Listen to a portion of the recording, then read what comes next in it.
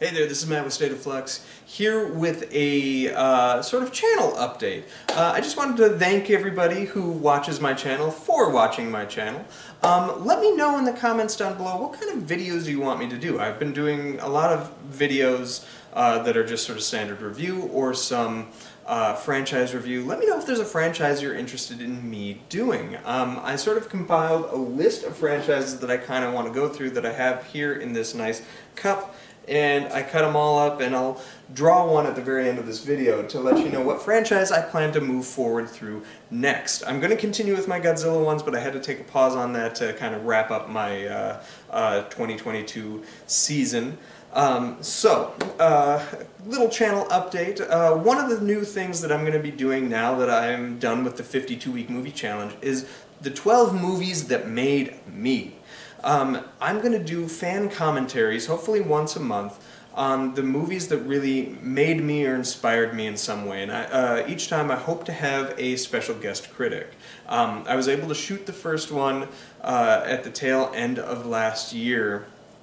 An audio commentary or fan commentary for my all-time favorite movie, Serenity, with a PhD special guest, also named Matt.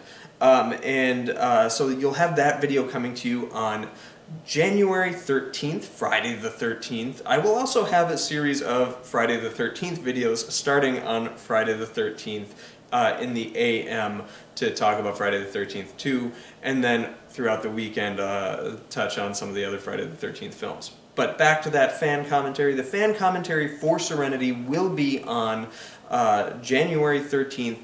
Live streaming at 7 p.m. is when that will go up. I encourage you to watch. If you haven't seen the film Serenity before, give it a go. It's the 2005 version of the movie and not the 2019 version of the movie, heavens. But the 2005 Serenity is my all-time favorite movie. Give that movie a watch and then come and listen to us dissect the film in real time, and it'll kind of explain to you how the fan commentary would work. But that's something that I plan to explore throughout 2023, while also seeing if I can come up with a couple other ways to get some other people in on the video action here. But let me know what you would like to see more of from me, what kind of reviews, what kind of films. I'm always open to exploring new material.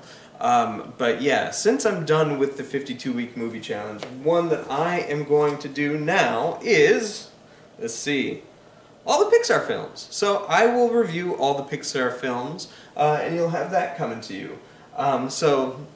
Anything else, feel free to leave me down in the comments down below. Thanks for watching, and I hope you have an excellent 2023. What movie are you most excited for this year is also my other question for you. For me, I'm really looking forward to the new Scream. It could be misguided in that, but I really liked what they did with the fifth one. I'm a huge fan of that franchise, and I hope to explore it sometime in the future. But anyway, thanks for watching, like, subscribe, do all that good stuff, and peace.